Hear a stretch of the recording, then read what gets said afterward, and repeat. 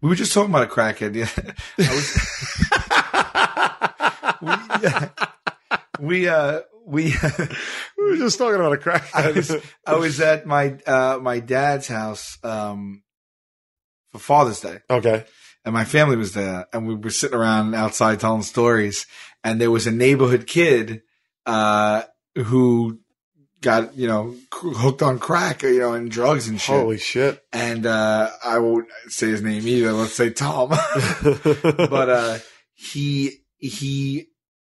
crackheads are like, they become like something else, like a different, like it's crazy. Like, yeah. And I mean, I'm saying this with a comical slant. Like, they're everywhere at once. Like, this kid, he would see you every day, no matter where you are in Staten Island. Really? Like, crackhead, they just roam. They just roam. And like, he would always, like, I cannot tell you, I swear to you, how many times he would just come out of a bush. Really? Like, yeah, like, just like, oh! And you'd see like the bush shaking, like, he'd come up like, Sally! And and then you're like, oh fuck, it's fucking Tom, man. The fucking bush shakes. I'm not even kidding around. Like, I guess cause like when we were kids, like you basically walk everywhere. Right. You take your bike or you walk everywhere. Okay. And you stay within a couple of neighborhoods of your house, but there's a, X mile radius that you're walking around. Right. But that's what you did all day. And when school was out, like you took your bike, you went to the store, you went to the playground, you went to this, you went to your friends, but you're always on the streets. Right. And as a crackhead, you got nowhere to go. Sure. Like his mom wouldn't let him in a lot. Like he was trying to kick, so he was on the streets, crashing at people's houses. So he was always on the streets. So like, even when we were like 2 neighborhoods over, like cause what he's always looking for a ride or money or a favor. Cause he always needs to get more crack. So he'd always be like, as soon as you saw him, yo, you got $1, you got $2. And they just, it's a very common thing. They just lie everything out of their mouth to lie. It's like, yo, I just got to get on the bus because I got to get here. I have an appointment. Or, yo, you got to do me a favor. I lost my wallet and I just need $2 and whatever it is. And they always ask for money. And then when we got old enough, he was like a career crackhead. Like he became a crackhead when we were young and then kept being a crackhead like all the way to like when we were like in college. Okay. So then we had cars. And I'm not fucking with you. I'd be at a red light, like 3 neighborhoods over. He would literally just go, and I'd look at him at my fucking window. He's like, Sally, let me get a ride, man, Sally. He's like, yo, my girl just kicked me out. I just gotta, and he would open my door and jump in. Oh my God. Yeah, but so now you have a crackhead in the car. Crackhead, full blown. And but we knew him and his family for years. He's from the neighborhood. Right. So it's like, it's just Tom. But then again, it's like, yo, everyone tried to avoid Tom. All right. Right? So like everyone, and be like, yo, don't go down that way. Tom's down that way. I swear to God. And he would a lot of times he'd just be walking around like boxer shorts and a t-shirt. Oh my God. Like, what a horrible existence. No shoes. Like, yeah, I know. I think he's rehabilitated now. Oh yeah? Yeah.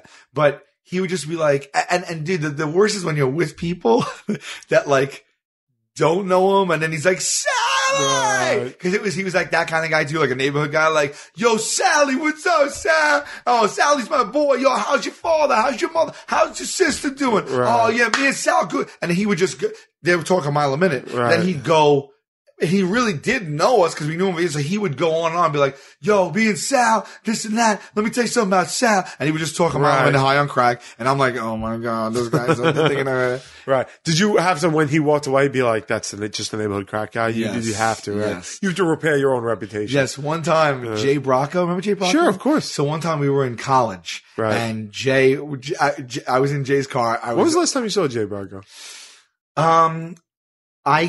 It's seen him physically. It's been quite some time. It's probably been like 10 years. Did he keep his hair or did he lose his hair? He has his hair. All right. Cause that was a head of hair on that kid. He had good hair. Yeah. I saw him. I was buying a mountain bike in Kmart and I saw him and his wife like 10 years ago. Really? I think he's doing well though. I just recently heard something about it, but I hope it was well. Okay. Anyway, sorry. You were with Jay Bracco. He's driving and we're at a light on the service road by my deli. Oh yeah, sure.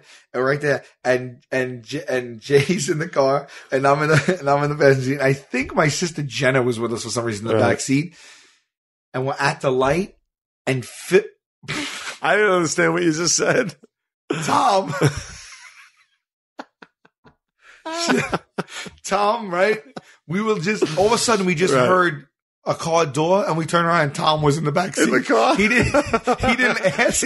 He didn't ask. He didn't knock. He didn't say hello to me first. He didn't know who was driving. Right. I guess he just saw me, and it's just like, I'm allowed to do this. Right. And the door just slammed closed. I look back. It's Jenna and fucking Tom the crackhead in the back seat. And I was like, oh, hey. And I wasn't at a point yet where I never was disrespectful to the guy. Sure. I felt bad. Right. But also he was so aggressive in a way that like made you like disabled in a way. Cause he'd be like, yo, Sally, I love you, man. Right. And you're like, all right, I guess I love you too. Like, I don't know what to say. Sure. And so he jumped in. He's like, and Jay driving the car did not know of this person. Sure. So he jumps in and Jay was like, what the? And my friend's like, oh, yo, Sally. And he's like, oh, and my friend's like freaking out. He's like, yo, sorry, bro. Yo, me and Sally were like this. He would always say that. This is like family right here. He's like my family. Really? He's like, yo, I need a ride real quick.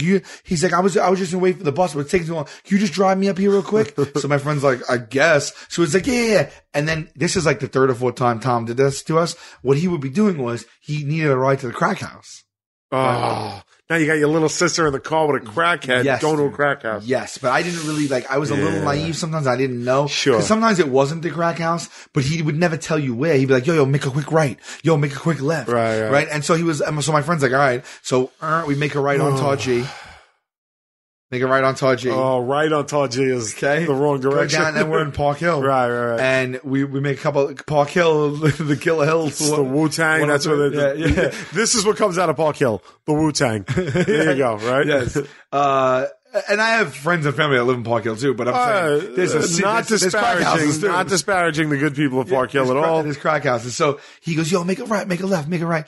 And then we pull up to a dilapidated like house, right? Like townhouses connected. And he's like, yo, he kept telling us he just has to go see his girlfriend to pick something up. And so my friend's like, all right, but my friend isn't like necessarily like, this is a full blown crackhead taking me to a crack house, but he definitely was.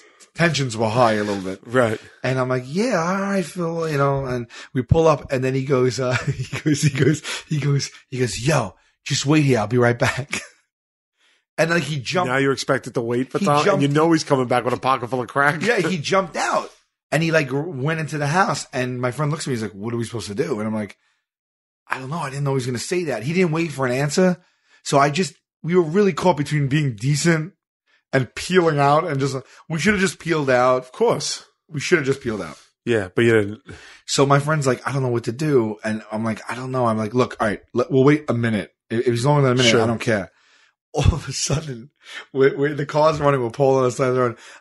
My friend like pulled up. So we were like maybe 20, 30 feet past the house he went in. All of a sudden we see him run. Get out of the house. And just start yelling, go, go, go. Dude, I swear to God, my friend's like, what? What was he saying? I'm like, he's running at us going like this, go, go, go. So my friend starts driving, but like, 5 miles an hour, just like pull away without him because he was running at us still. And then he started running alongside the car and jumped in the car. And and then he's like, go, go, go, go, go. My friend just peeled out and we just like leapt there.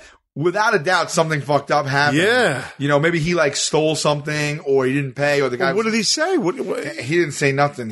I don't remember, but he didn't say what happened. He probably just told more lies. But, yeah. So that is harrowing, man. I know, dude. Yeah. I know. And ever since then, it's like, so we were just talking about your fucking doors. We were just talking about that at my dad's house. How he usually just always pop out of the bushes and be like, yo, this is my family. Oh, wow. It's like, can you not pop out of the bushes in your underwear and tell everyone I'm your family member, please? Like every time I see you, you're coming out of the brush in like fucking tattered boxers and telling everyone I'm your fucking favorite family member. Yeah, that's horrible. Crack is messed up, kids. Don't do it. Oof. Wow. All right, all that from the World Cup. That's how we got to Tom the Crackhead. Yeah, I don't remember the exact lineage. Because the Brazilian women